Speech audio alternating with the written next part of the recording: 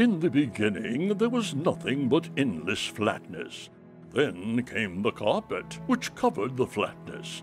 Then came the dust, which fell upon the carpet, and from the dust came us, the carpet people. We gave the carpet its name, and named the creatures the snargs, the termagants, the hemators, and more. Though Fray, who hates life in the carpet, may tread upon us, we are the soul of the carpet. We are the fruit of the loom. But now a new story is unfolding, a story of power-hungry villains and unexpected heroes. A story that will come to a terrible end if someone doesn't do something about it.